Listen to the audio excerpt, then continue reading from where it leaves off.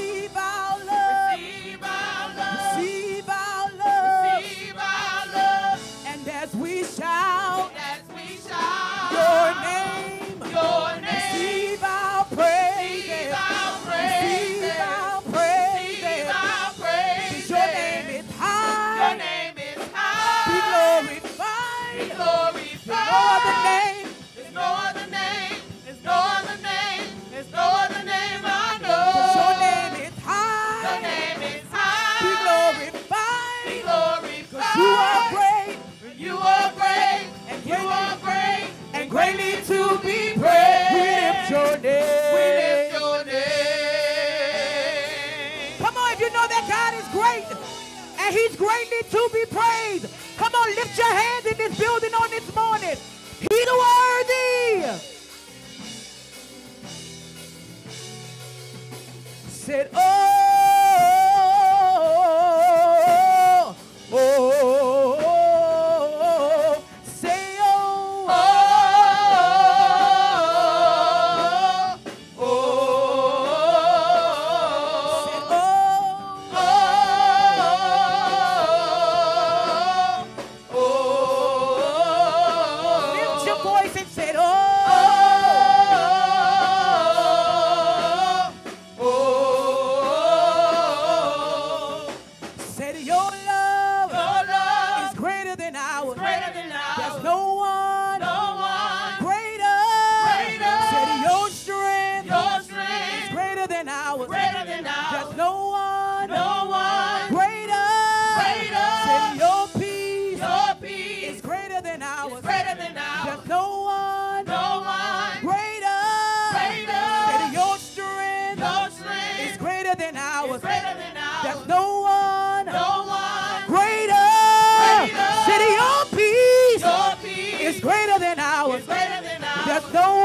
no one greater.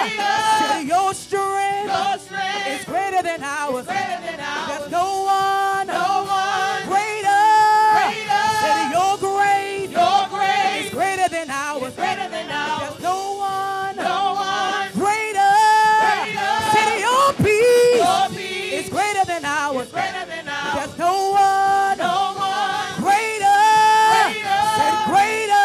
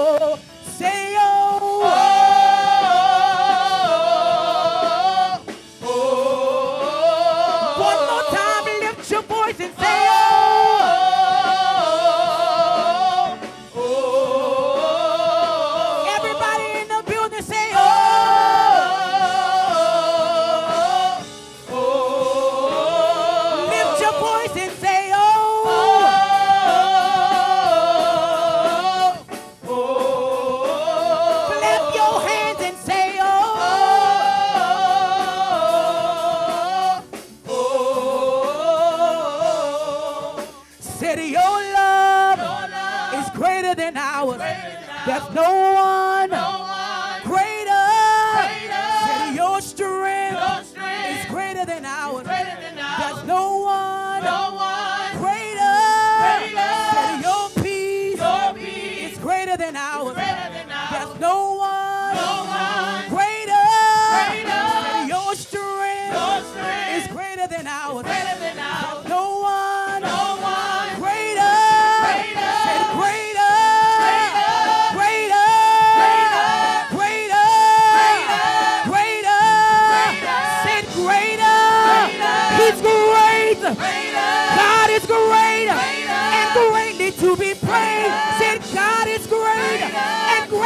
to be praised. Say, God is great and greatly to be praised. Lift your hand if you know he's great.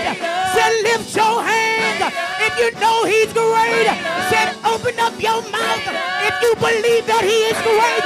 Open up your mouth if you believe that he is great.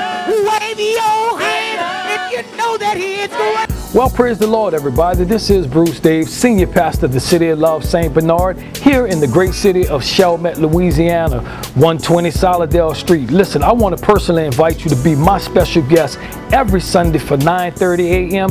and every first Wednesday, 6:30 p.m. 1 hour of power. Trust me, it will be an experience that you will brag about. Listen, today I am preaching a very special message. I'm going to try to get you to think a little bit differently today, and I'll be preaching a message entitled I'm a Misfit. Come on with me in the sanctuary and see what happens. Romans chapter 12 verse 1 says, therefore I urge you, brothers and sisters, in the view of God's mercy, to offer your bodies as a living sacrifice, holy and pleasing to God. This is your true and proper worship. But here it is in verse 2. He says, do not be conformed to the patterns of this world, but be transformed by the renewing of your mind. Then you will be able to test and approve what God's will is, his good, pleasing, and perfect will. It's going to make sense in a minute. I need you to help me preach this. Look at your neighbor and tell your neighbor, say, neighbor, I'm a misfit. Father God, help me with this in Jesus' name. Amen. I'm a misfit. I must admit to you all that the good Lord has put me in a strange but needed season right now. He has put me in a strange but needed season right now. Making me understand day by day that change in certain areas must take place. And although things are okay right now, if I want to see significant change, the Lord told me, son, you're going to have to start thinking outside of the box. Until recently, I now understand in its full totality the meaning of outside of the box. Because like many of you here, we say statements just to get a small point across. But when God told me outside of the box, he was basically telling me that what I have for you, a boxed mentality can't hold it. He says, I can't release it to you because your thinking has been confined. He says, I need you to think, Bruce, outside of the box. Because I want you to get to a place where you begin to think of the unthinkable. Because when you think of the unthinkable, watch this, there's going to be a shift that takes place in your life.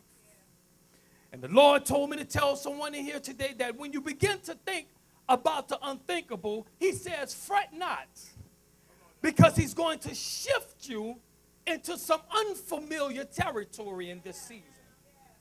And he says, I got to send you into some unfamiliar territory in order for you to receive an unfamiliar blessing. Because if you keep thinking inside of the box, staying where you are in life, you're going to continue to reap the same type of blessings. And I don't know about you, but is there anybody in this place today? You're ready for something different to transpire in your life. Touch your neighbor and tell your neighbor, I need a shift. I need a shift. I'm looking for something fresh. I'm looking for something new. And maybe it's just for me, but I need a shift. I need something to change. Oh, can I preach this like I feel it this morning? I need my money to shift to a higher level. I need to shift to a bigger house in this next season. I need to shift to better relationships in my life. I need my mindset to shift. I need to shift my state of peace to another level. Lord, send me an unfamiliar blessing. Change, change, change. Hear me good, City of Love, St. Bernard. You cannot expect change trying to blend in. Because change only happens when you change your thinking. And until you change your thinking, catch this, you'll always be recycling your experiences. Steve Jobs said in our quote, the crazy ones, the misfits, the rebels. He says the round peg in the square holes. He said the ones who see things differently. He said they're not fond of rules. You can quote them, disagree with them, glorify them, vilify them. He said, but one thing you cannot do is ignore them. Because he said, because they change things. And while some of us see things as crazy ones, we see them as genius. Because one of the things that crazy people do, they're crazy enough to think that they can change the world, and they are normally the ones that do. Hear me and hear me good, City of Love, St. Bernard. If you're going to be a game changer in any area of your life, you're going to have to be a misfit. What is a misfit? What is a misfit? I'm glad you asked. A misfit is a person whose behavior or attitude sets them apart from another. So if you're not a misfit, it means you're average. And average people tend to be small people. And small average people tend to be petty people. And what I've come to find out about petty people, that they can't sit in big chairs. I'm not going to preach this, but the reason why they can't sit, I'm not going to preach it, I'm just going to touch it. But touch your neighbor and tell them, I'm a boss. I'm a boss. I'm trying to sit in big chairs. I'm trying to sit in big places. I'm trying to meet big people, and I'm trying to do big things. Touch your neighbor and tell them, I'm a boss. And the reason why I'm a boss, because I'm a misfit. I'm a misfit. So I don't fit in your clique. I don't need your crew. I don't need your crowd. I don't need your conversation. Why? Because I'm a misfit. The Bible says that we should think like Jesus. Act, walk like him, because we are made in his image. And that our bodies are temples, and that God lives within our temples. So if this is true, we have to be misfits. Let me teach a little bit. Look at what Paul is trying to tell us in Romans chapter 12. The Bible says, but be ye transformed by the renewing of your mind, that you may prove what is good and acceptable and perfect will of God. Understand, people of God, the key to this verse is actually the last part referenced above. Being transformed by the renewing of your mind. And how do we renew our minds? By prayer and reading and studying his word. Understand, people of God, no tradition that you deal with is going to renew your mind. No amount of following a man-made doctrine is going to renew your mind. You must first seek the Lord in order to do this. In fact, Paul teaches us that many times following so-called sacred traditions is the very thing that makes you conform to the world. I'm going to preach it whether y'all want me to or not. Please understand that the world, as used in this verse, can mean not only in the secular world either. Let me touch the church for a minute. But also the religious traditions that's been handed down and practiced by people for no other reason than the fact that it has always been done that way. How many times you heard people say, we can't do it like that because we never did it like that. We've always done it like that. But when you practice so-called religious rituals, and remember we're talking about secular as well in this manner, and believe that these rituals can make you right with the Lord no matter what state of your heart is towards the Lord. Watch this. They lose any spiritual nature that they may have had, and because they become nothing more than a vain tradition that you do just to be seen by other people. Matthew 15:9 says, but in vain they do worship me, teaching for doctrines, the commandments of men. If you don't catch anything, please catch this. Jesus came into this world and did not conform. Okay, I'll prove it to you. He upset religious authorities of the teachings of the day by going and teaching things that went against all religious traditions. In other words, tell your neighbor he went against the norm. He went against the norm. Let me finish breaking this down. He did things that went against their laws. He healed the sick.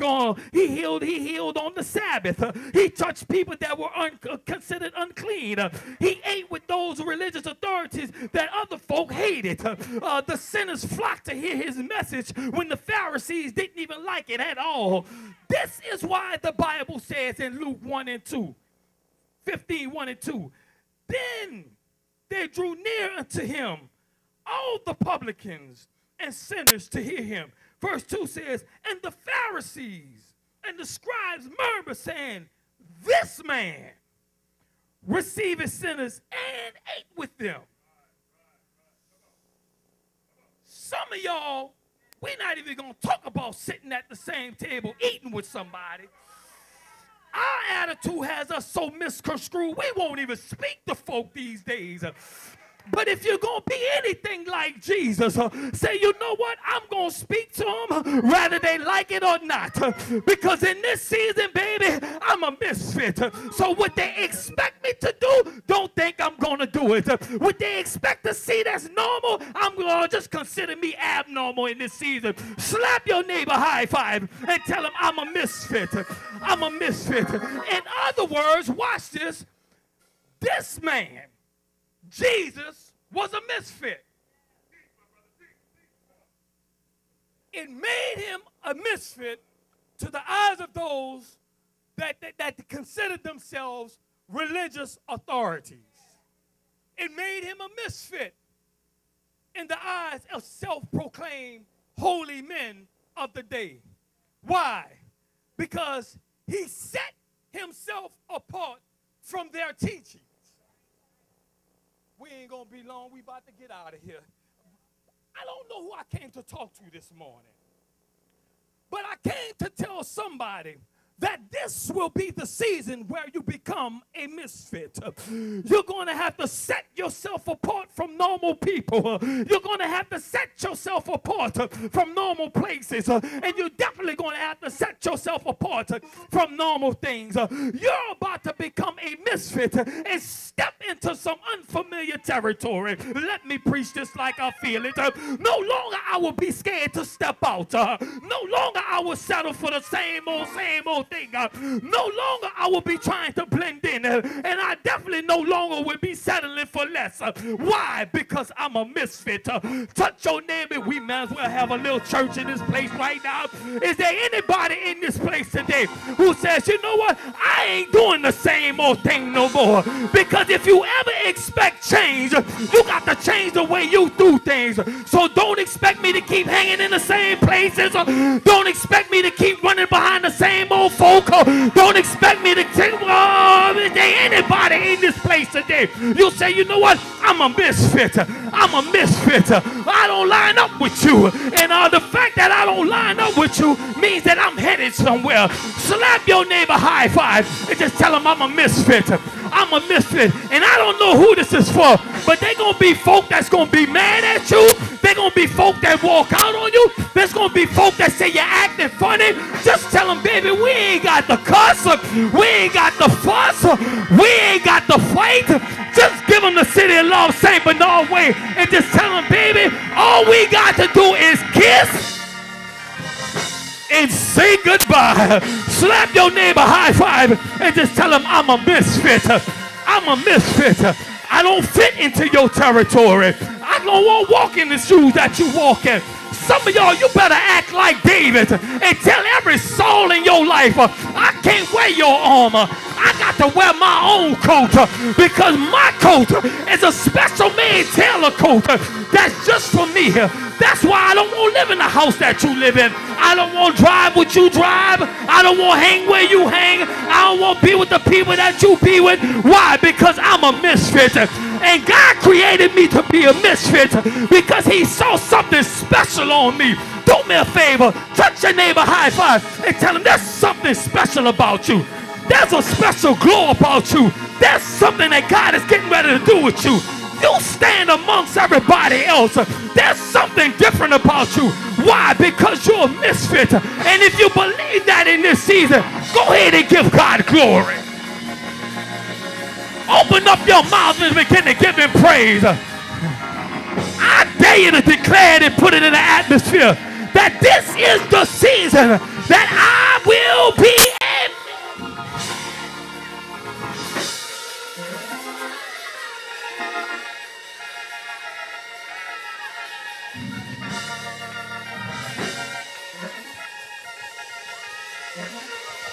I'm a misfit. I'm a misfit. I'm a misfit.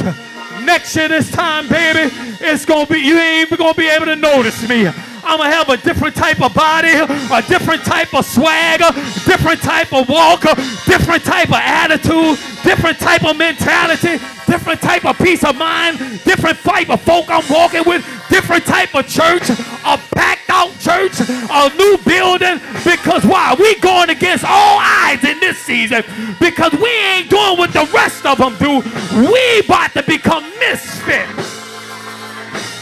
Because if Jesus was a misfit, if he did things that other people wouldn't do, I don't know about you, but is there anybody in this place today want to be like Jesus, want to walk like Jesus, have the same mentality like Jesus? If you say you want to be like him, go ahead and touch your neighbor and tell him, I'm a misfit.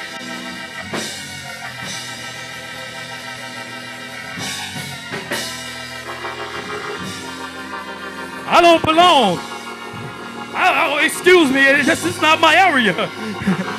Don't expect me to show up at your party. Don't expect me to hang out with you.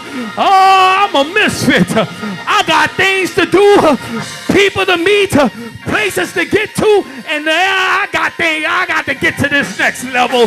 Touch your neighbor and tell him, and I ain't gonna get it being normal. I got to go against the grain. I am a misfit.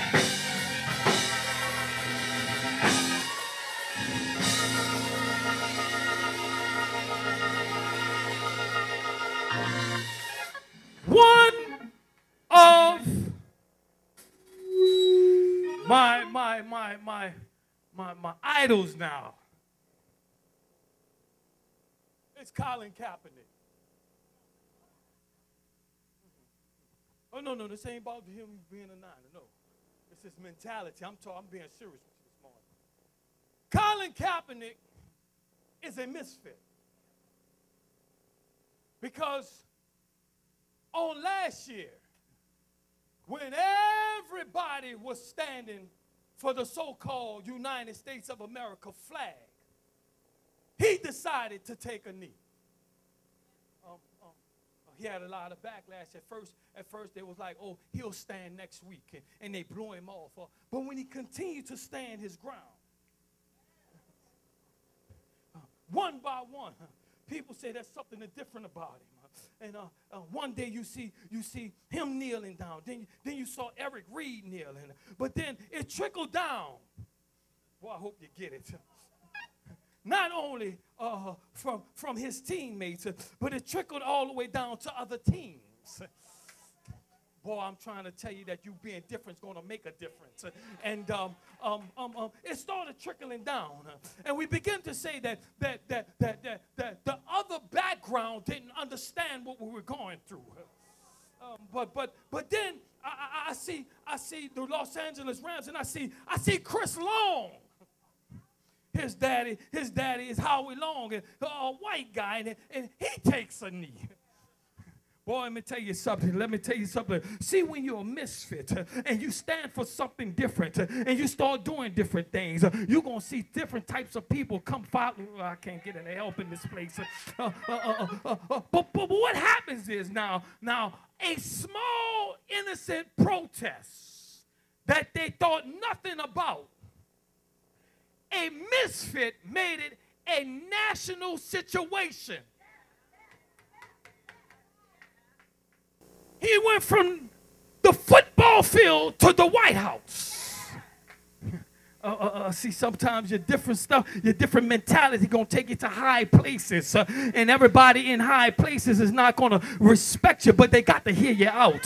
I feel like preaching just a little bit more. And what Colin did, he took a knee because he stood for what he felt was right. Let me bring this in.